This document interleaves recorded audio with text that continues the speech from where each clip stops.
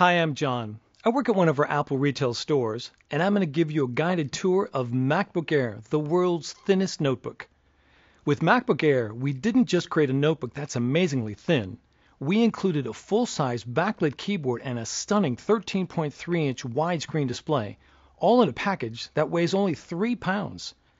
At its thinnest point, it measures 0.16 inches, and at its maximum height, it's just 0.76 inches.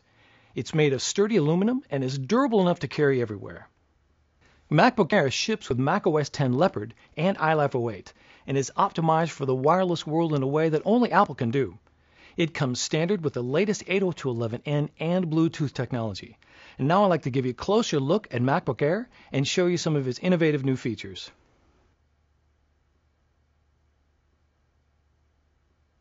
The top two places where manufacturers compromise when building compact notebooks is on the keyboard and display.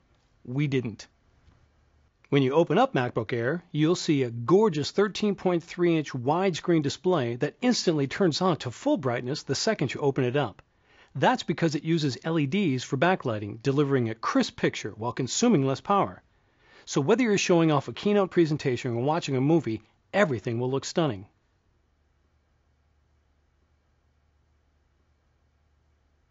Unlike ordinary ultraportables that have small, cramped keyboards, MacBook Air has a full-size keyboard. That's a pleasure to type on. And it's backlit. Just like with our MacBook Pro, when a decrease in ambient light is detected, the keyboard automatically illuminates from behind. This is especially useful if you're working on an airplane or taking presentation notes in a darkened conference room.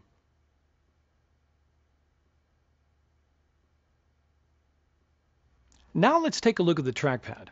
Not only is it larger, but we've taken some of the multi-touch innovations we developed for the iPhone and adapted them for MacBook Air. You may be familiar with trackpad gestures on MacBook and MacBook Pro, such as two-finger tapping for a secondary click and two-finger scrolling. MacBook Air now allows you to pinch, swipe, and rotate so you can navigate your applications more efficiently. Let me show you. You can use pinch to zoom in and out. It works right in cover flow in the Finder. You simply place two fingers on the trackpad, your thumb and forefinger work best, and drag them outward while keeping contact with the trackpad. With pinch, you can easily switch between a larger icon view and a text view. It works with Safari too. If you get to a page with small text, just pinch to increase the font to a more readable size. To move back and forth through web pages, instead of hitting the forward and back buttons, you can use another gesture called swipe. Just use 3 fingers together. To page forward, swipe from left to right. To page backwards, swipe from right to left. These gestures work in iPhoto too. You can pinch to get a closer look at a shot, and swipe to move through a photo slideshow. You can also use a gesture to rotate photos. All you do is select the photo, place 2 fingers on the trackpad, and rotate your fingers. It's easy. Those are just a few of the things you can do with trackpad gestures. The System Preferences on MacBook Air has demos on how to use them. The MagSafe power connector is located on the left side of MacBook Air. On the right side, all of the ports are hidden behind this little flip-down door. Simply pop it open and you'll find a headphone jack, USB port, and a new micro DVI port, which not only supports DVI, but VGA, composite, and S-video. So you can easily connect projectors or external displays. Above the display is the built-in iSight video camera and microphone, which you can use for video conferencing or having fun with photo booth. A green light to the right of the camera indicates when the camera is in use. MacBook Air comes with an Intel Core 2 dual processor, 2 GB of memory, and an 80 GB hard drive. There's also an optional 64 GB solid-state hard drive.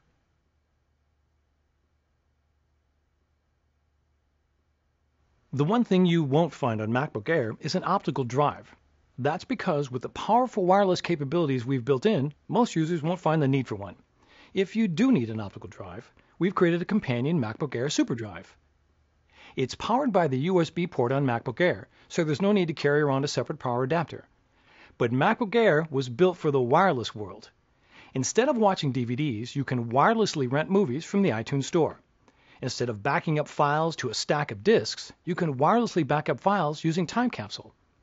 With MacBook Air, you can even wirelessly access the optical drive of another Mac or PC to install applications. More about that in a minute.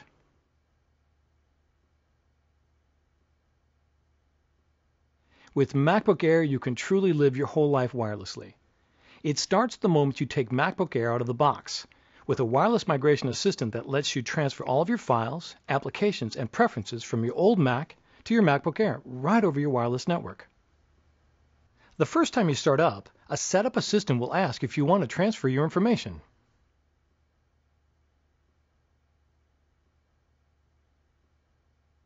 So what if you need to install software from a CD or DVD disk onto MacBook Air? Well, we've created a brand new feature called Remote Disk. It lets you wirelessly access the optical drive of another computer to install applications onto MacBook Air. It works with either a Mac or a PC.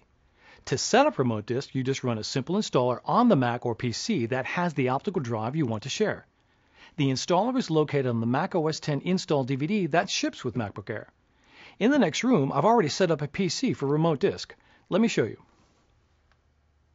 Here I have a new copy of Microsoft Office for Mac that I want to install on my MacBook Air. I simply insert the disk into the PC.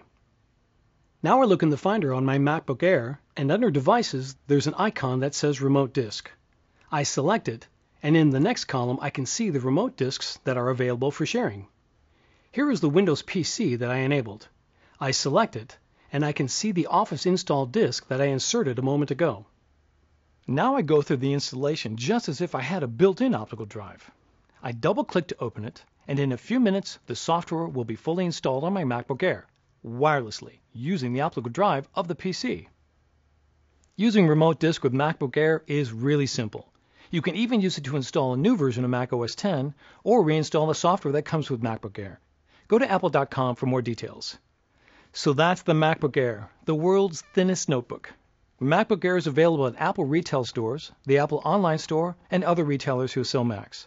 Thank you.